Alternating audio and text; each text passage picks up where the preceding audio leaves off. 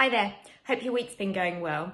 As many of you will know, Wednesday's Child has developed a collaborative relationship with Seed Eating Disorder Services, which is based in Hull.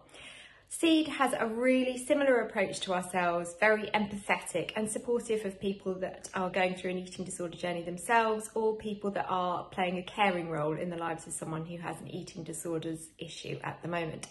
So what I'm really excited to talk about today is that coming up this weekend, I'm going to be recording a Zoom conversation, a bit of a Q&A with Marg and Gemma from Seed, and we're going to be talking about all the sorts of issues that you might be dealing with at the moment, either as somebody battling an eating disorder or someone supporting someone going through an eating disorder.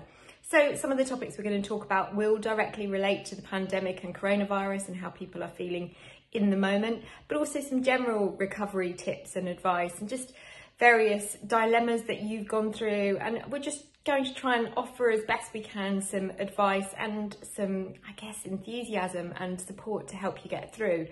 If you've got any questions that you specifically want us to cover in that Q&A, please do get in touch. You can do so either via the Seed website or our own website. Just drop us an email with those questions and we'll cover those off. And what we're hoping to do over the course of the next few weeks is to do those recordings on a very regular basis. We'll either share the recordings or we'll let you know when they're going to be live.